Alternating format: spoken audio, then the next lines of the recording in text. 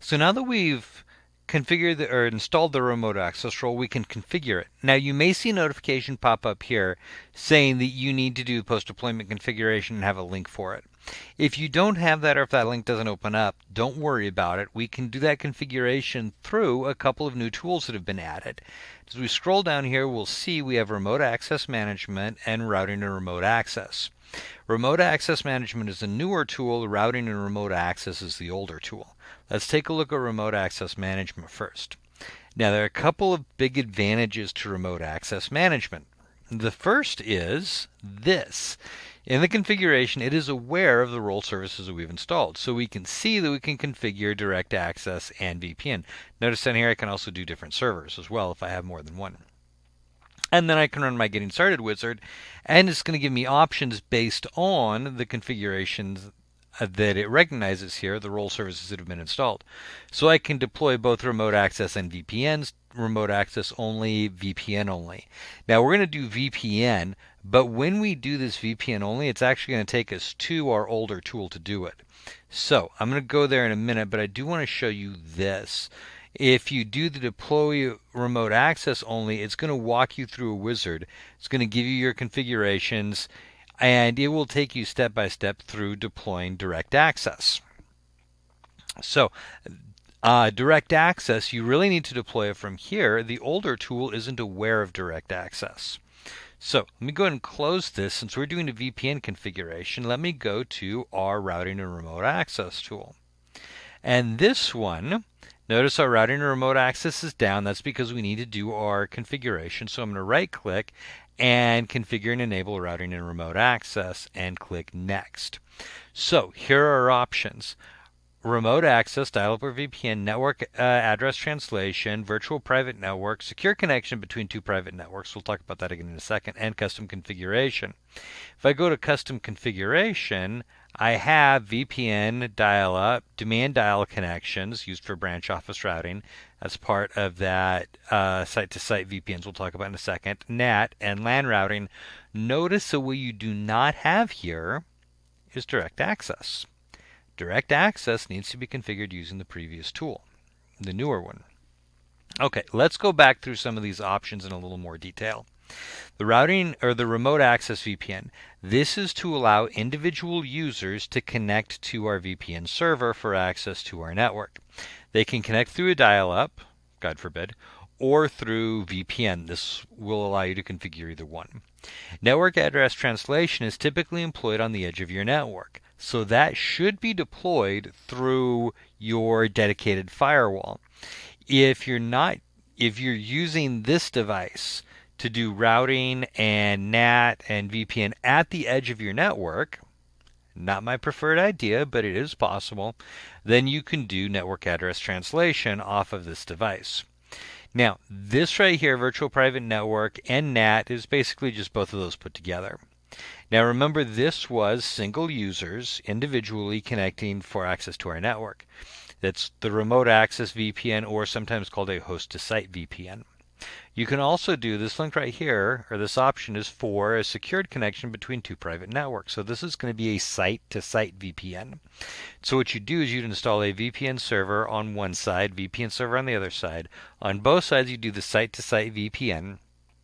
And you would do this in a situation where you have a main office and a branch office connected over VPN.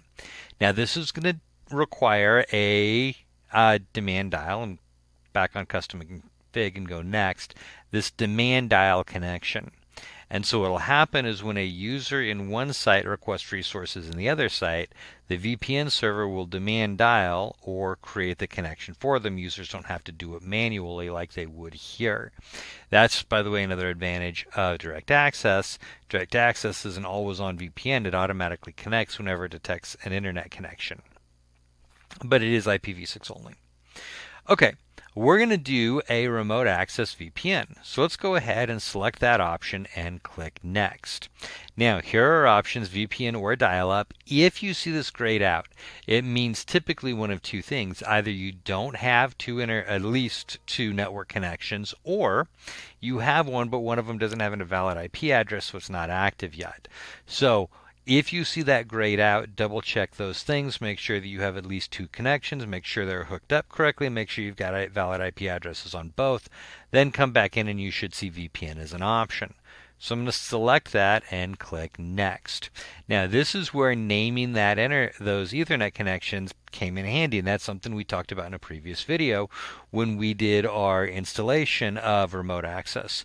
We went into our Ethernet properties and we set the name, renamed the Ethernet connections, so we can very quickly tell which one's an internet connection, which one's local area, and if we had more, then we could have named those as well. And it'll remind us of the purpose of each of those. And since I have to select the one that's going to be my interface to connect this to the network, I want to know that. Now, if I didn't do that, sometimes I can figure it out from the IP address, especially if one of them is a private address and one of them is a public address. That's pretty straightforward. But if they're both private, or if I don't remember where all the steps were, that becomes a little more complicated. The other thing is, if this is at the edge of your network, then that's definitely, or should definitely, be a public address.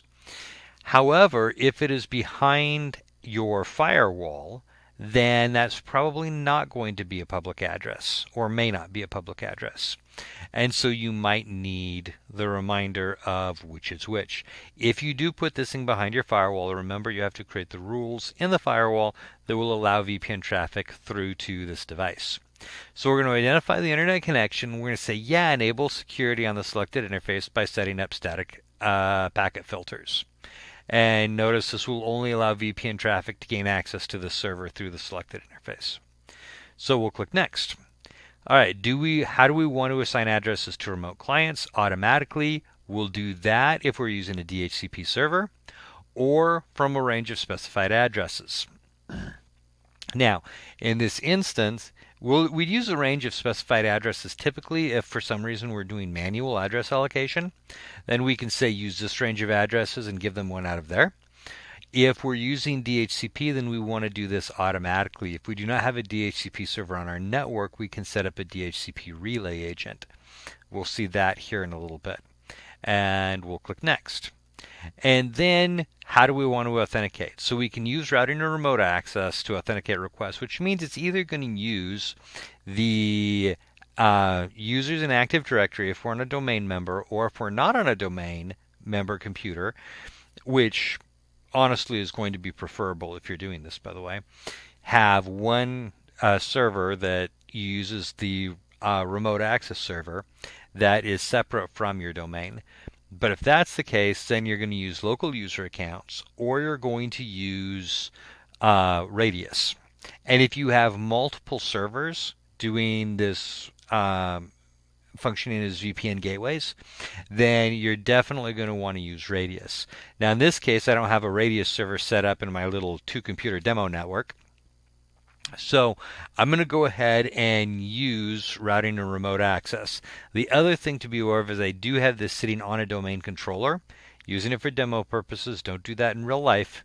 But when we get done with this configuration, we'll look at using Active Directory and enabling user access, which is going to be very similar to doing it if you're using this using routing and remote access authentication or Windows authentication on a standalone computer. All right, let's click Next.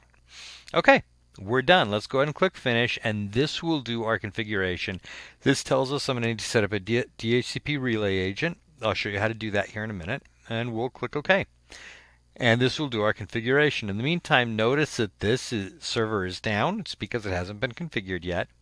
Once it finishes the configuration, that switches to up. And here is our configuration. Now, if we want to change the configuration, right-click, go to Properties.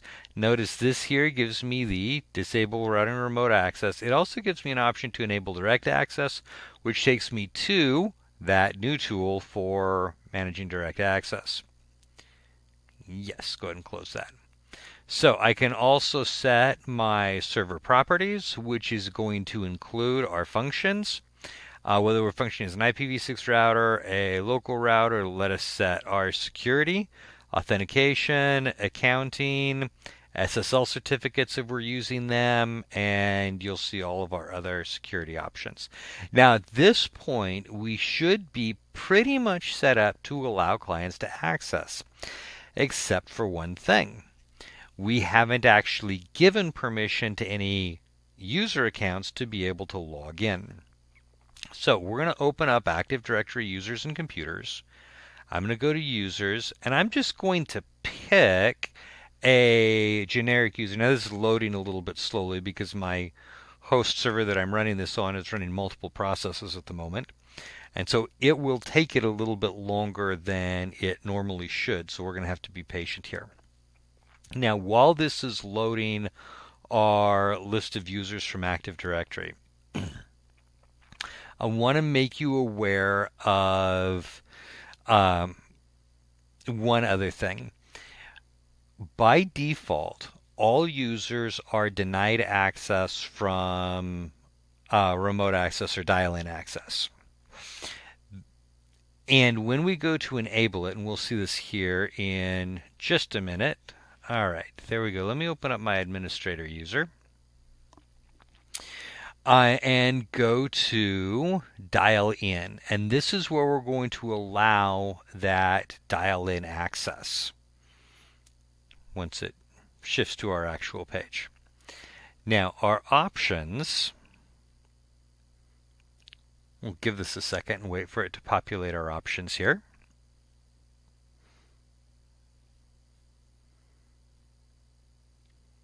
There we go. Okay. So network access permission. We can allow access, deny access, or control access through the NPS network policy. Now, we haven't talked about NPS yet. We'll do that a little bit later on.